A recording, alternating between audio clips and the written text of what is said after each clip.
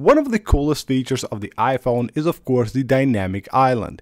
It is really useful if you know how to use it, and of course if you have the right apps on your iPhone that will allow you to do more with the dynamic island. Not just do more, but have a lot more features on it and make it actually useful. So in today's video, I will show you guys a few apps that are really useful and of course will allow you to do more with the dynamic island on your device. Like this app right here, it is called Dynamic Lyrics. So you open the app, you connect it to Spotify or Apple Music, and then all you have to do is just enable the live activity right there.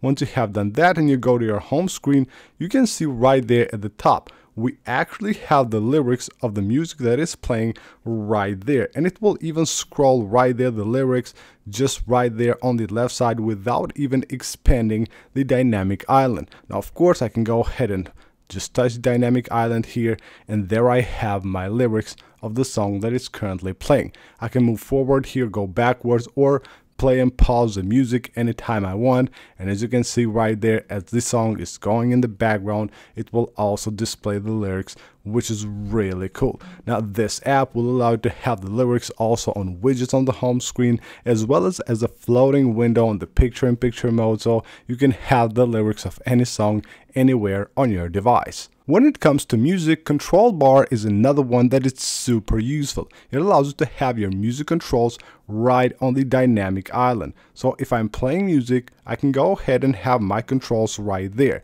As you can see from the dynamic island, I can go ahead and turn up or down the volume of my device. I can move forward, backwards, or maybe just go into shuffle mode. But what you can do is also change these controls and add more, remove more, or maybe just customize the way they look. So right here you can tap the edit button and you will have a lot more control, so you can choose basically whatever you want to have there, which is really awesome. Then you can also change the background, so you can go with different colors here and then change the tint for the buttons as well, and also change the shape of the button.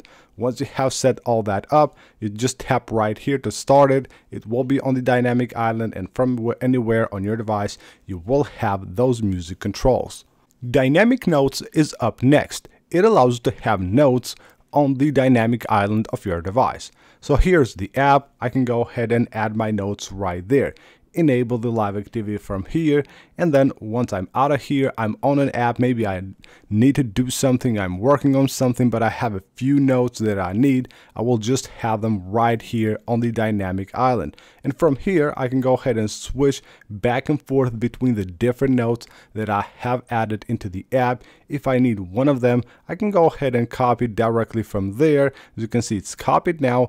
Or if I just have done the work with any one of them and I don't need it anymore, I can just go ahead and delete it, as easy as that. Next up is sticky timers. Now you can have a timer on the dynamic island of your device with the stock clock app of iOS, but you cannot have multiple timers at the same time. So if I have 3 timers enabled here, I can go right on my dynamic island and there I have all the different timers. Now what's really cool is of course that you can customize these. You will have a ton of preset timers right here that you can add, so you can quickly add any one of them, or just go ahead and create a new timer here, and you can also add different emojis for different timers to basically label them and better know what you're using them for.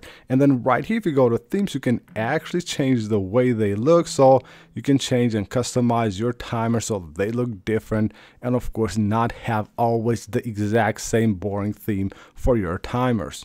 The next one will be Lock Launcher. Now this allows you to have your favorite apps right on the dynamic island. It's basically like a second dock from your device, but in comparison to the dock that you have on your home screen, which you can only have access to when you're on the home screen, with this one, once you have it enabled, you will basically have the ability to have your apps that you need anywhere on your device. So from anywhere, you simply invoke the dynamic island and open any app that you have set up right there, and it even shows you the current date and time right here, which is really awesome. Now here's how you configure this. You come into the app, you will have different groups of apps. You tap on add action and you can go ahead and choose here any app you want and add it to your dynamic island. And not just app, you can even have like websites or music. If If you want to add music, you can add different playlists that you have on your Apple Music app, which is really awesome. Access your favorite playlist directly from the dynamic island, and you can even have your shortcuts there, and your shortcuts that you have created or have added to your shortcuts app can now be part of your dynamic island. Next up is Dynamic X. Now Dynamic X allows you to have different informations on the dynamic island of your device. So here we have one that is preset, so you will have your data usage. So you're monitoring the data usage. You will see here the Wi-Fi and the cellular upload and download. We can start this like that and have it on the dynamic island. As you can see, it shows it right here. It looks really cool, but if we open it, we will see way more details. Going back into the app, you can tap the plus button, and from here you can set up your own. So you will have basically here the different looks. So this is for the small one that shows right here. You can choose to create one. You save it right here and you can start it anytime you want. And you will have the bigger one, so you will have the leading and trailing. So basically the left side and the right side, you can just switch between these and choose whatever you want to have there. All kinds of different informations from your CPU to your network usage. As you can see, the date and time, the RAM memory usage, the location, and all that. So you will have all the different looks. You can just go ahead and customize them and have any information you need right on your dynamic island.